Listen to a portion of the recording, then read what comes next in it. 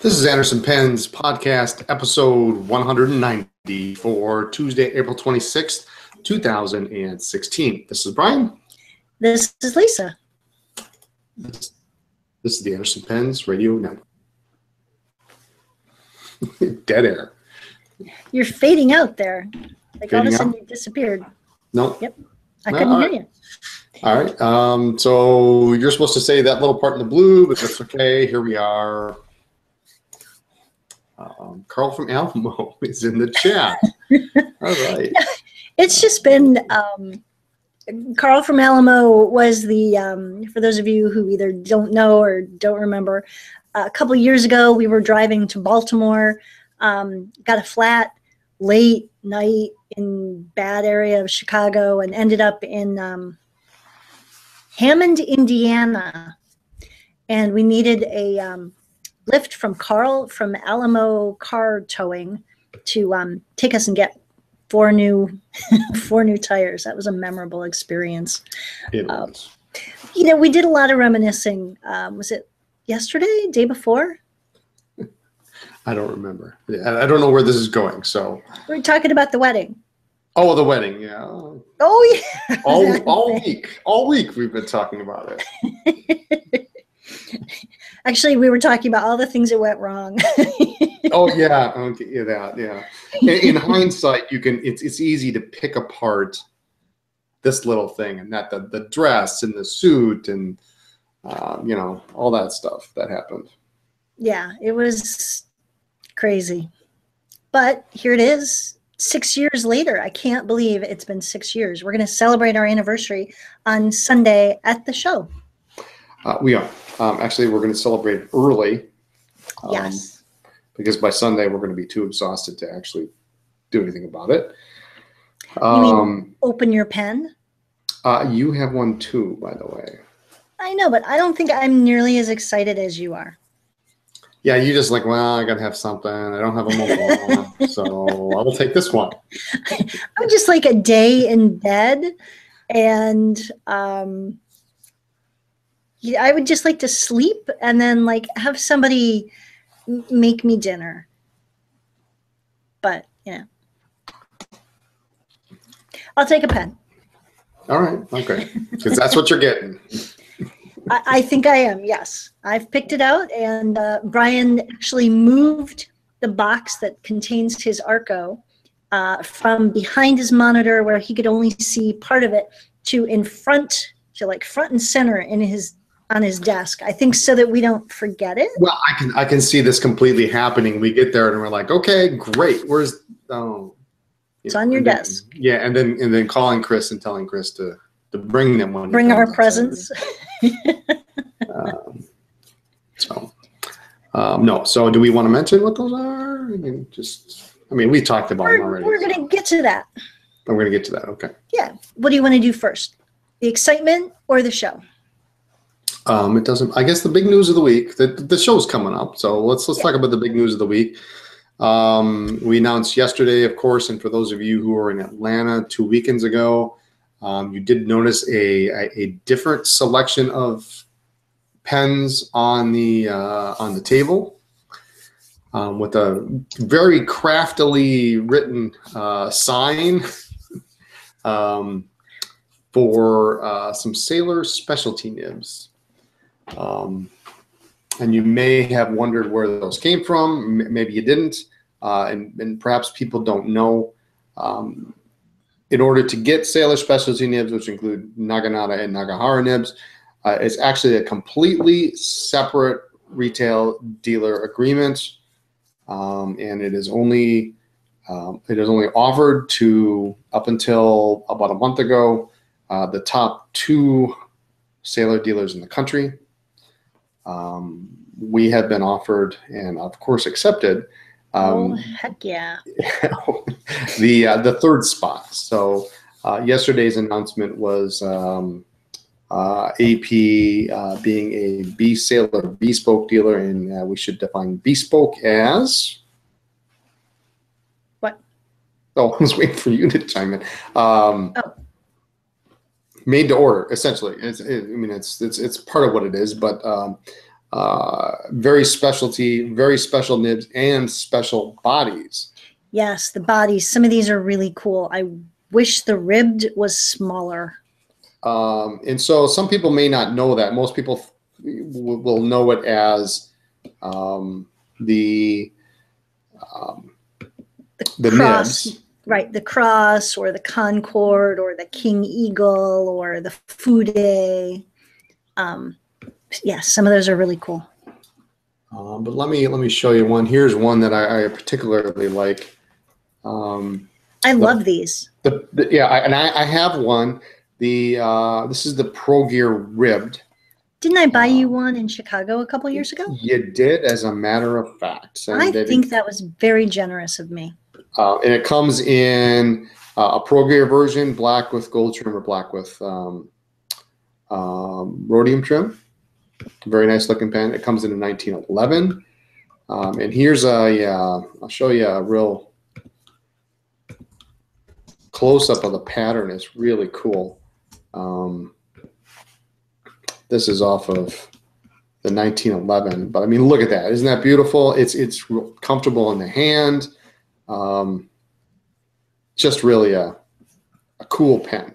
I love mine. I have an older version with the semi flat top on it. One of the pens we were, I guess I'm just going to say, most excited about was the Ebonite King of Pen. We have so many people who ask for that, and now we finally can get it. We've got two of them. Yes, we have. We have one. We have what? We have one. Oh, that's right. We just sold one. No, we have two. I'm just kidding. Oh. These are great pens. They're super light. They're large. They're Mont Blanc 149 size. But Ebonite, I mean, they're just wonderful. And Sailor does this great thing. They put a little a liner on the inside of the cap, so when you post it, it doesn't mar the finish on the end of the barrel. But Ebonites are great. The black and rhodium trim is just so beautiful. But we do have that. That's great. I have to tell you, as long as we've been doing this, we were shocked and in complete disbelief when our sales reps got called, and he called and he said, we'd been talking back and forth, and I went downstairs to the store, and then I came back up, and he called my phone, and he's like, "You're in." And I'm like, "I've been here all day." He's like, "No, you're in." And I was in shock. I was literally, on the phone with the phone to my ear and like my hand over my mouth, just having a hard time breathing as he just kept talking and talking. And then I went downstairs still on the phone, and I just said, you just have to talk to Brian. You have to tell him. He won't believe me if I tell him. And Brian's on the phone, and he's jumping up and down while Scott's telling him. I am not ashamed to say we were giddy like school kids. It was really a good thing there was nobody in the store, because I really wondered what the heck was going on at that very moment. Because I've got tears running down my face while Brian's on the phone, because it's starting to sink in. But I'll tell you, it took about a week. We just kept randomly for the next couple of days looking at each other going, "We're Bespoke." Yeah, and it's a big deal. And so now there are only three dealers in the country, and there's a lot of cool stuff. It's just so. I mean, the catalog is how many pages long is that catalog? Is it like 28 pages long or something like that? It's crazy. It's massive. And the pens there's a Rushi King of Pen, which are beautiful, beautiful, beautiful pens. Thank God they do not come smaller, because I would have to have one. The blue Urushi is just drop dead gorgeous. Even the lilac, and I'm not a huge purple person, but the lilac is beautiful. The green is gorgeous. There's an orange and a red and a crimson, just absolutely breathtaking. I'm grateful, because we'd be broke if they came smaller. Well, they're working on that. So I know. it's bad enough, right? So I mean, but they're beautiful pens. The limited editions when they come out every year, those are now available to us. I mean, it's insane. It's insane what that opens up. But there are a couple cool nibs that we have. I just want to show these to folks. One of my favorites, the Fude Damanin. This one that constantly looks like it's broken. Yeah, like you dropped it. It's turned up at the end. I actually have one of these, and I'm going to remember to bring it to the show. Great pen, brush strokes on the lowest setting, and when you tilt it upward, it is very fine. So you can get just a range of line width based on how you hold the pen. It's sort of like a zoom, but a little bit different. You flip it upside down. You can write with it upside down. It's a cool pen. The nib just looks neat. Yeah. So we got one of those, but I think the winner, and I think this shot is really what a great image. Brian and our photographer have been working together ever since we placed our first order, and just been having a lot of fun with the nibs. In this picture, if you look, you can see that there's an extra layer on top. It's really cool. Yeah, essentially they weld another layer of gold on the top, and then they slit it. So the tipping, if you look at it from the front, it's really hard to catch in a picture. It's a cross. There's 4 ties essentially that make up the tipping of the nib. But and of course they engraved the top. It's beautiful. It's just really really nice work. So that's, I don't want to get too much into it tonight. We could talk about it forever, but it's just really fun. We'll have all the stuff in Chicago, and just we're really excited. So, in fact, I happen to have what would now be officially considered a bespoke pen, a King of Pen in black with rhodium trim, which we do have in my pocket. I've got a Fude here, so it's fun stuff. It is, and I feel like we seem tired tonight. We've been packing all day, but quite frankly, we have spent the last month getting the back end of the website ready. We revamped all the Sailor standard descriptions and images and all that, and we spent all this past weekend getting as much of the bespoke stuff on the site as possible, and a tiny little part of me is just like, if I hear that word one more time, I'm going to cry. Yeah, I know. So we should one day. Yeah, we should make the disclaimer real quick before we move on. Nagahara nibs, which is anything essentially other than the Naginata togi. And Naginata togi comes in 3 different line widths: medium, fine, medium, and broad. Anything other than those 3 are not available. Now we do, like I just showed you the picture, the cross point, the Naginata cross point, and the Fude Damanin. We actually do have some of those. So, but once those are gone, that's it. There'll be no more until Sailor Japan can actually get caught up. Yukio Nagahara is quite behind, and his apprentice. So we won't be able to order those just yet. But in the Naginata togi nibs, if we do not have them in stock, or the special bespoke bodies, they're minimum 6-month delivery. So we're doing the best we can to get everything in house, but it's going to take some time to really build up a decent inventory.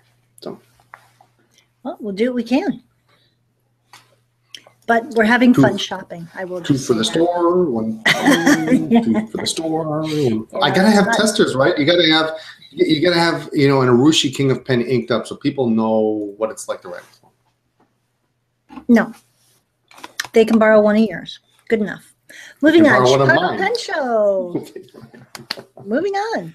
Yeah, so Chicago is this week already, and we say, oh, this show's our favorite or that show's our favorite. I will say that for 2 reasons, this is up there in my top 3 favorite shows. Top 3 favorite shows. We should have a little quiz. What are your top 3 favorite shows? I love Dallas. Okay. Is that number 1, number 3, number 2? What is that? I don't know. I'd have to give it some thought. Okay. Don't put me on the spot right now, but I'll get back to you on that. Okay. But I mean, Dallas is an awesome show, but Chicago is probably Chicago is my favorite because number 1, we got married there. Hallelujah. Finally, you said yes. Holy smokes. And number 2, it's 3 hours away. Yep. Sunday night, when we pack up and leave, we're home in our own bed. Sunday night. It's like so cool. It's the only show we're actually home a couple hours later. And I love that. You know, this is the longest, this is the show I've been to the most. I've been to 7, this will be my 17th Chicago Penn show, if you can believe that. Wow. I have not been to 17 Chicago shows. I have been to a number of shows. But I have been to every show, including since 2000. Okay. But I remember that the year we got married in 2010, they came to the show the hotel came to the show organizers and apologized because somehow in printing up the schedule of events, some wedding ended up on there randomly and they were confused. And Don Levin had to kind of let them off the hook and say, no, it's supposed to be that way. We're actually having a wedding. And that first, the year we got married, everybody was just so sweet and helpful and awesome. It was great. I miss the Westin. You know, as expensive as it was, that was the real downfall. It was a great hotel. It was the quintessential hotel for a show because everything was pretty much, with the exception of a few vendors on the outside, you know, Pandemonium being one of them. Everything's in one room. Yep. You know, so you can leave the table, but you can always still see your table. And the Pens in its heyday, Chicago was just insane. Now this year they're saying they have 154 tables. 154, and I think at its high point, I listened to Paul Contarado's radio interview, and I think he said they had 160 back in the day when it was really really big, really active, one of the top shows. It kind of slowly, I won't say fizzled, but it slowly lost a little ground to some of the other shows. But the last 2 years, there are new organizers helping run it, and they're really working hard to beef it back up. A lot of things going on, a different hotel, and Justin in the chat says that the hotel's very nice. Awesome. Last year wasn't so great, but I mean, we did great, but it was rather disjointed, and so it was difficult to even, because sometimes you like to be able to, like I say, as a vendor, you can't always get out behind your table, but if it's in the same room, you can kind of quick dash out and see what's going on, and you never know what's on the table. Yeah, but you can't do that when the other room there's 2 other rooms and they're all the way across, you know, they're not even close. Yeah. So, but like they say, that was it was the option to either to have a show or not have a show. So I would rather have the show because it is what it is. So. Sort of like Philly. In Philly, the organizers, the new organizers, didn't have a lot of choice. They couldn't choose the venue. They couldn't choose the date. They certainly couldn't choose the weather. But I think last year Roger and Paul did a good job with what they had, and they are both super excited about the new hotel. It's one big, huge ballroom and a little bit of an atrium. Supposedly loading and unloading is going to be very easy. And they've got a lot of great stuff planned, including ours truly giving a seminar. All right, so I'll just throw this out there. I am not keen on standing in front of a crowd and giving a seminar. Even though I did 2 in Philadelphia, and I have done I did one in Dallas several years ago. You're a pro. I am doing. I know, but maybe I am. I am doing a repeat of my Philadelphia show seminar on how to resack an Esterbrook. Details are on our website, or actually on the Chicago Pen Show website. We'll link you to our website. It's the easiest way to get there.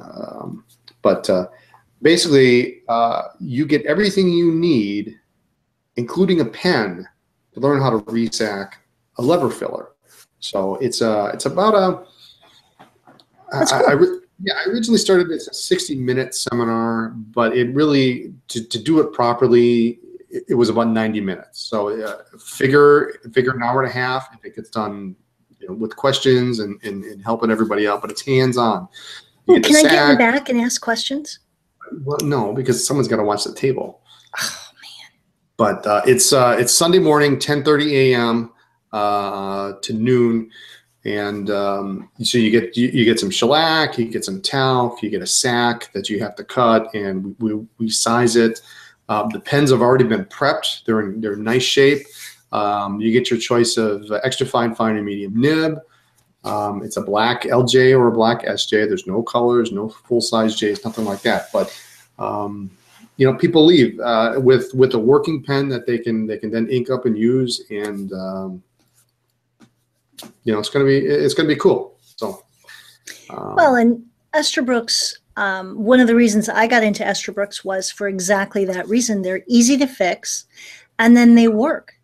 You don't have to fiddle with them afterwards. You don't have to mess with them. They're really low maintenance, and so if you can resack an Esterbrook, it certainly could lead you to doing other repairs for yourself. Well, yeah, and so that's a nice segue into a seminar that's on Saturday. Our good friend Cheryl Tyree of Ink Pen, Joel Hamilton's brother, is doing a seminar on button and lever. Sister. So what did I say? Brother? You said Cheryl was the brother.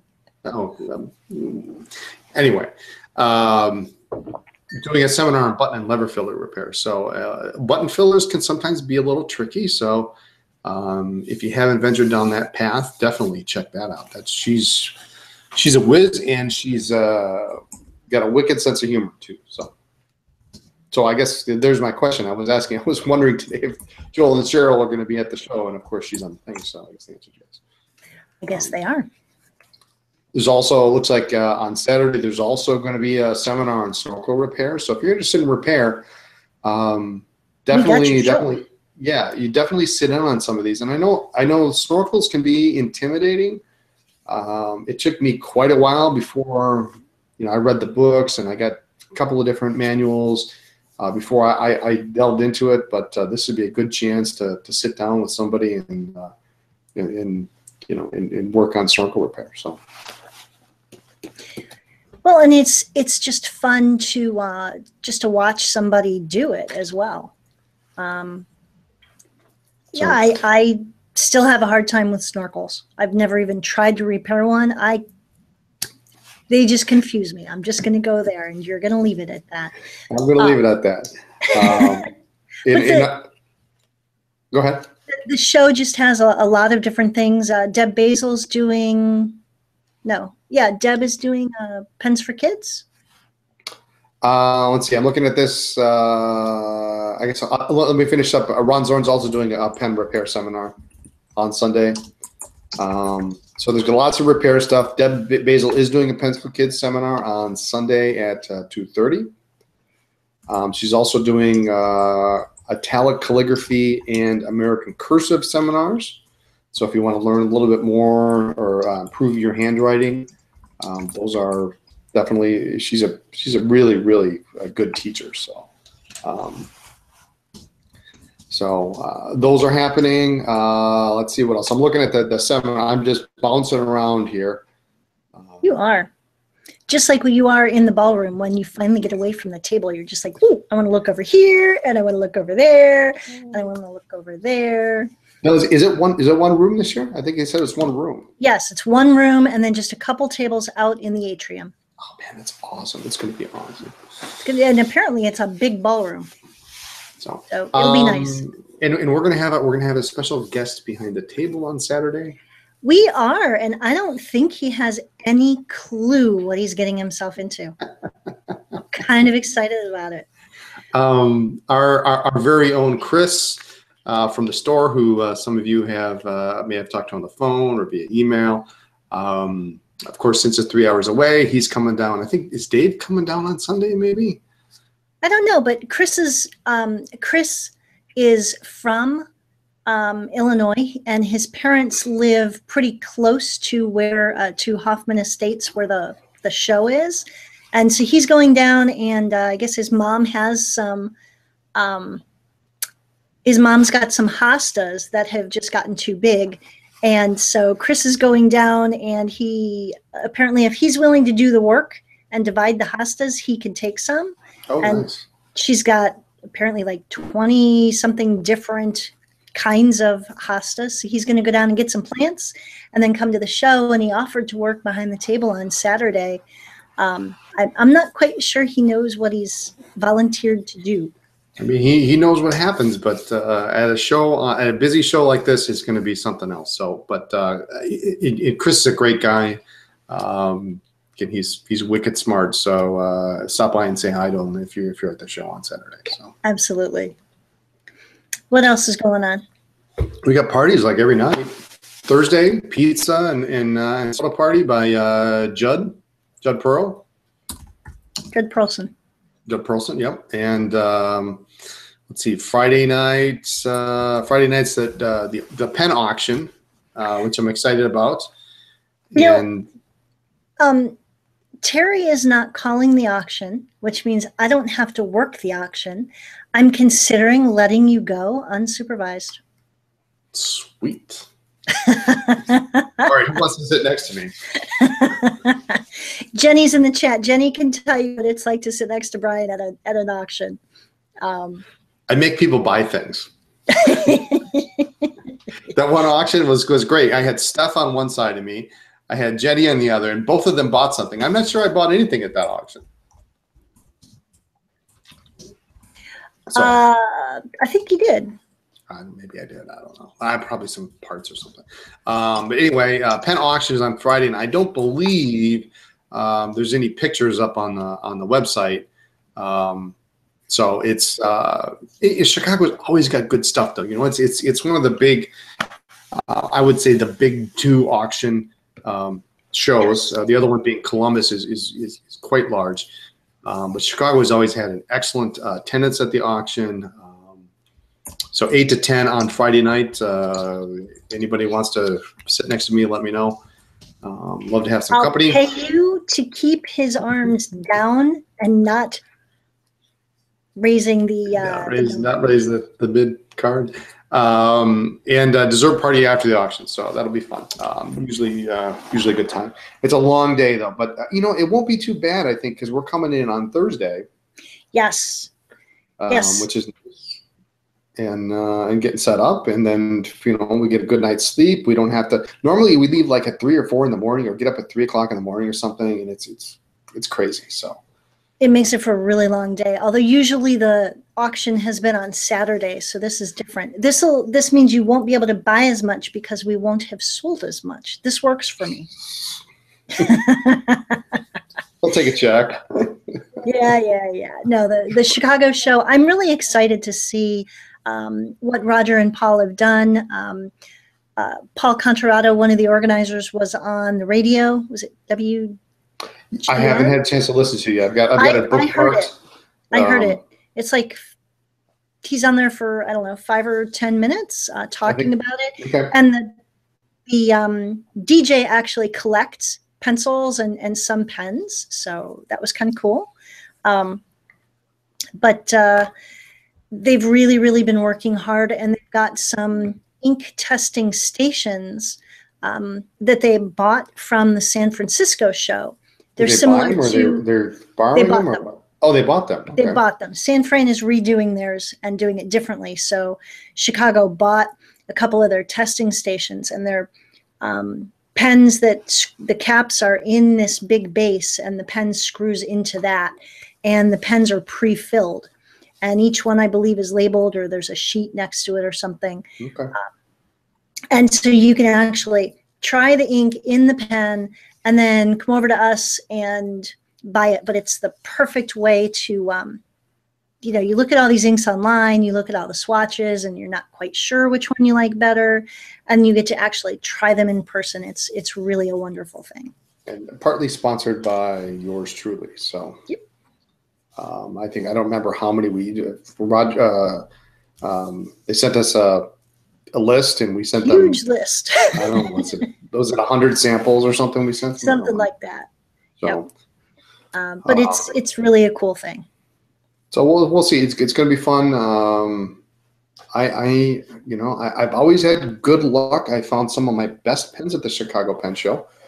My very first show in 2000, within 10 minutes, I blew my budget. I kid you not.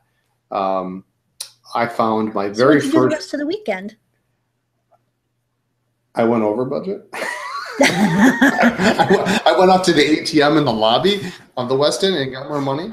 But no, I found a pen the first 10 minutes of the show in 2000 that I never expected to find, and it was reasonable. And at the time, my budget was very small. It was a Red Relief 2L. I still have the pen; it's quite delightful. And I kept going. I think the next year is the year I found the modeled hard rubber taper cap, which. That was about 20 minutes into the show, and I blew my budget completely then. That was in the day where cash was king. So nowadays you can come and you can use credit cards and all that stuff. But for some vendors, do we need to go over any pen show tips? Pen show tips. I think. We're getting a little bit long here. Let's save that for the DC show. Maybe we'll revise our show tips. Comfy shoes, stay hydrated, ask questions. There you go. Yep, Don't bring a big purse or a big book bag. No. At least keep it up in your room or something. So quick recap. Show sort of informally starts on Thursday.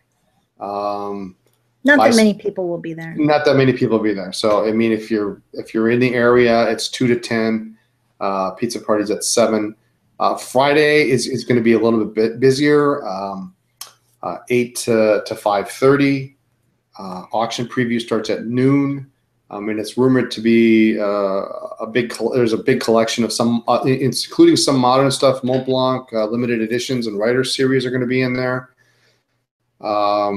Auction is at 8, so that's going to be fun. Saturday, general admission 9 to 5:30. If you're a weekend trader, you can get it at 8, I believe. And Sunday is 9 to 4 with weekend trader at 8. So, we actually 9 to 4. We'll be home by. Well,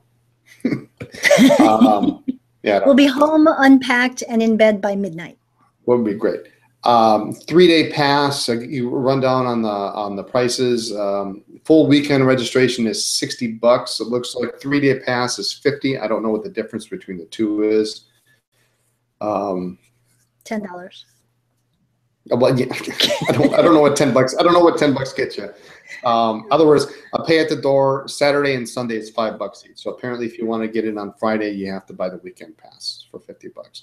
I tell you, if you're going to make it 3 days, it's worth the extra money. It really is. Friday's more casual. You can talk with people. Saturday's just crazy busy. Don't expect to get into 30-minute conversations on how to make the perfect N or this, that, or the other thing, unless you're talking with some friends over at out in the lobby or something. It just doesn't happen on Saturday. So, so that's the show, and hope to see folks there. It's going to be fun. Good time. Stop by and say hi, get a hug. Oh, awesome, and bring me pens because I can't get it. Coffee, big coffee. What else do we want to talk about? We wanted give a congratulations and a shout out and a thank you to our employee group. Yes, to Dave, and he may be there on Sunday. We'll see. I don't know what the schedule is. Dave's been with us 2 weeks. 2 weeks. Jeez. 2 years. I need to go to sleep. I'm making mistakes tonight. 2 years Sunday, as of Sunday, and Dave's just awesome. That's all I have to say. We couldn't do what we do without him. So, and Dave and I had lunch today, and that was to celebrate, and that was fun. So we may have slipped a cold malt beverage in on the middle of the day. He didn't want to, and I said, listen, if you don't, I can't have one. So he said, okay. So you forced him into having a beer. I forced him to have a beer in the middle of the day. Okay, well. He choked it down. But Dave is incredibly knowledgeable, incredibly patient. He's great with customers. He's a zillion times better at customer service than I ever could have been. He keeps us sane and organized, and helps with the rest of the staff. It's just awesome. Yep. So thank you, Dave. We love Dave. Yep, we sure do.